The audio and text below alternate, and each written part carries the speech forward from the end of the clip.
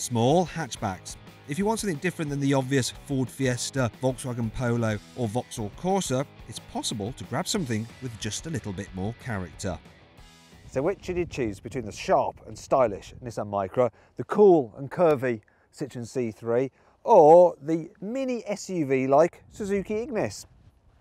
Tell you what, this could be a video review of which company makes the best colour of orange. Is it Nissan, Citroen or Suzuki? In fact, why not just click up there to actually cast your vote? To help you decide which of these three is best for you, I'm going to critique their designs. It's sort of like, honey, I shrunk the SUV. Inspect their cabins. It's blooming tiny. See how practical they are. Just comes undone and then hangs there like some unloved puppet. And test what they're like to drive. It's definitely the one you'd like to do longer distances in. But first, let's talk cash. The Suzuki Ignis starts from just over £10,000.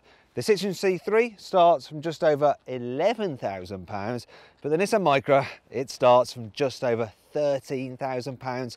So it's a bit more expensive than the other two, but what really matters is the price you actually pay for one of these cars. And if you click up there to go to carwow.co.uk, you can actually configure your ideal version of one of these cars, or any car for that matter, and dealers will come back to you with the best prices they can offer. And that allows you to compare deals without even having to haggle. So the Micra will cost you the most of the three to buy, and it's much more expensive than the old model, but it doesn't take long to see what the extra cash gets you. The old Nissan Micra was an anonymous blob. I mean, just look at it. Ugh. This new one though, it's sharper, it's edgier, it's cooler. In fact, Nissan have even given it the same grille that they use on their GTR supercar. So it looks the same, doesn't it? Those sharp creases and the sporty shape means that the Micra looks a little bit like it's been beamed straight from a manga comic. In comparison, the C3 looks as French and eye-catching as the Pompidou Centre. In a good way, of course. The Citroen C3 is a very quirky looking car, and you can personalise it. So you can get 9 colours for the bodywork, 3 for the roof and 2 for these side strips. They're called air bumps, and you can get them on the top 2 specification cars, and they're filled with little pockets of air, and they're designed to protect it from car park prangs. There. Not to be outdone by the zany C3, the Ignis can turn a few heads as well, but not always for the right reasons. You're either going to like or loathe the look of the Ignis. There's going to be no two ways about it. I mean, personally, I quite like the look of it. It's sort of like, honey, I shrunk the SUV. And I also like the fact that it seems to be wearing a bank robber's mask. It's kind of going, hello, I'm an Ignis, and I'm here to relieve your bank account of some money. Don't worry though, it'll be a reasonable amount, that's all. But one thing that wheeled bandit hasn't robbed me of is its character inside. Suzuki has been very canny with this car's interior. So by using this two-tone effect and colour coding on the inside, they've really lifted the cabin. Just don't go touching anything, because if you do, you'll soon realise where the money you haven't spent hasn't gone, because it's all just cheap and nasty. I mean, look at this. Yep. That glove box isn't the only sign that the car's been built down to a price. The infotainment system fitted to the Ignis is a stuck-on Pioneer unit, and it's nowhere near as good as the best built-in systems you can get on some other small hatchbacks. There's a couple of tiny, fiddlier buttons along the bottom of the screen, and the graphics on the touchscreen itself are messy. Although the software is bad, at least you get Apple CarPlay and Android Auto, which are much nicer to work with. The Micra system is so much easier to use. It's not quite up to the standard of the system you get in a Seat Ibiza, but it looks nice enough, loading times are okay, and it's a doddle to operate. The C3 system sits somewhere in between the other two. It looks nice enough, and the satellite navigation works fine once you're used to it, but a few physical buttons would make the system more user-friendly. In fact, the infotainment system's mix of good and bad nicely sums up what I think of the Citroen's cabin. I've got a sort of love-hate relationship with the interior of this Citroen C3. So I really like the design and how they've got this rectangle theme running throughout the cabin. I also love the seats. They're big, comfy armchairs, they're great.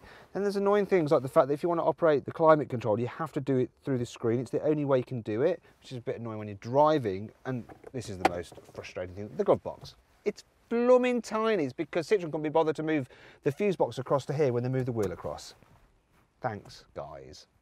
So that laissez-faire attitude to moving fuse boxes means that the C3 has the smallest glove box here. The cup holders are a little shallow in the centre console too, but at least the door bins are huge and there's a couple of extra shelves dotted about the place. The Ignis is more miserly. Other than the bottle holders in each of the doors and a modest glove box, that's all there is in terms of in-car storage. The Micra has the best storage spaces here. The smartphone-sized cubby ahead of the gear lever is very handy, and the door bins are good for a bottle or two. Look around the rest of the cabin and it continues to impress. The interior of the Micra just feels the poshest, the most substantial, the nicest to be in, and you can get some choice upgrades as well, such as a speaker in the driver's headrest which bounces sound all round the car, creates this concert hall effect. You can also get two-tone trim, nice leatherette up here on the dash, and stuff like surround view cameras. Look at that. That reversing camera is standard on the top specification Techno model and is optional on all but the basic version. You'll really need it though, because the thick rear pillars make it hard to see out the back window. It also means that the back seat experience is a little bit dingy as well, and that's not the only problem. The rear passenger space is the chink in the Nissan Micra's armour. For instance, no model has electric windows in the back. They're all windy downy, even this expensive range topper. There's no door bins in the back either, look. Nowhere to put your bottle. And while knee room is okay, headroom, look, it's on the tight side. It's a bit of a squeeze in the back seats with 3, but then that's kind of common for this size of car. And at least there's plenty of footroom under the seat so you can stretch out a little bit. You don't expect these kind of cars to be particularly large in the back, but the Citroen does suffer from rather tight knee room. I mean, look at that, there's not much there at all. And if you're thinking about buying this car and you want to carry adults in the rear quite often, don't get the optional glass roof because it does eat into headspace. I mean, look at this, I've got none at all if I sit up straight. It's not quite so bad if you don't have that roof. Now, the Suzuki is the smallest car here, but it doesn't actually feel it when you're on the inside. The Ignis is surprisingly roomy here in the back, so knee room's pretty good, so too is headroom thanks to the tall body. The seats sit quite high as well, so you're at a good angle. And on the top 2 specification cars, you can get rear seats that recline, yeah that's better, and they slide as well. They'll be warned, you can only sit then 2 people in the back rather than 3. But really, you won't want to carry 3 in the back because the body is just a little bit too narrow. Also, the back doors are another problem. Even though the Ignis is the tallest car here, the opening is the smallest because they don't extend to the roof. They don't open very wide either, so it's a pain to get a child seat in the back. So while it may be tall, the Ignis is short and narrow. That's most obvious when you're trying to carry luggage. The Ignis's boot is smaller than the other 2 cars, and be warned, if you go for the 4-wheel drive version, it's 30% smaller than that of the front-wheel drive version. However, if you've got the car with the sliding seats, look at this, it doesn't matter, you can create more room by sliding them forward. Ta-da! If you're wanting to carry people and things, then the boot can handle a buggy and a couple of soft bags, or a couple of small suitcases. But there won't be space for a set of golf clubs. If you fold the seats down, you can fit a bike in as long as you remove the front wheel. The Micra is a clear step up from Suzuki in terms of its size, but how does it actually measure up? The Nissan Micra's boot is neither big nor small for this size of car. In fact, it's decidedly average, and it's also devoid of any kind of clever features. There's no 12-volt socket, no tethering points, there's not a riseable boot floor, so there's very little for me to show you. Apart from this, look, there's no actual clips for the parcel shelf. It just kind of comes and then hangs there like some unloved puppet. In terms of the volume, the Micra is almost 100 litres bigger than the 4-wheel drive version of the Ignis. That means it'll cope better with holiday packing, with enough room for 1 large and 2 small suitcases. With the back seats folded down though, there's really very little in it between the 2. Both can hold a TV box, 2 medium boxes, 2 small boxes plus 1 large suitcase, 1 small suitcase and 2 soft bags. So how does the C3 compare?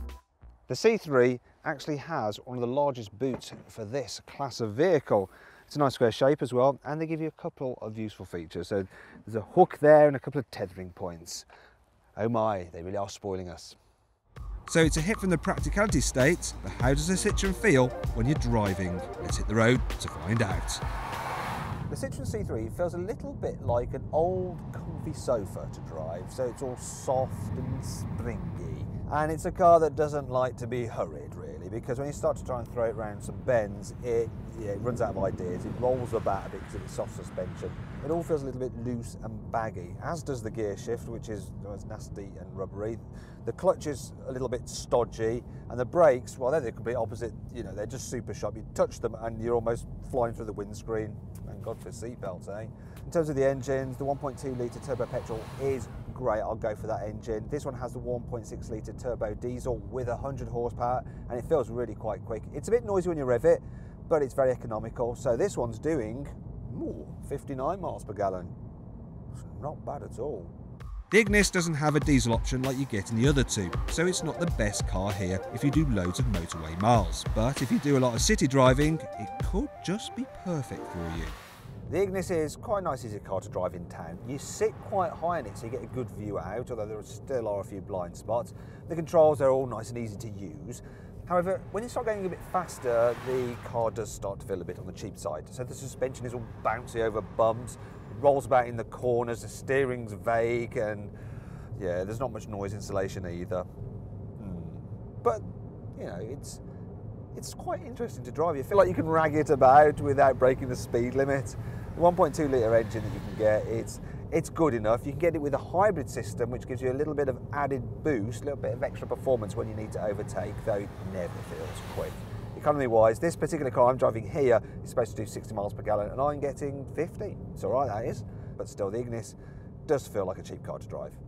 So now you know what the Ignis is like on the road, but I'm not quite finished with it yet. All right, so the Ignis may be a little bit flawed in the way that it drives, but it does have an ace up its sleeve, and that's the fact you can get it with four-wheel drive and take it off-road. It can go places the other two cars fear to tread. I mean, yeah, couldn't do this in the other two.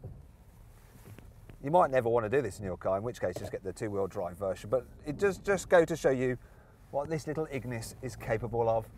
It really is an interesting, quirky, fun little car, which can pretty much do it all. Now I wouldn't recommend trying that in the Micra because you'll either end up getting stuck or you might break it.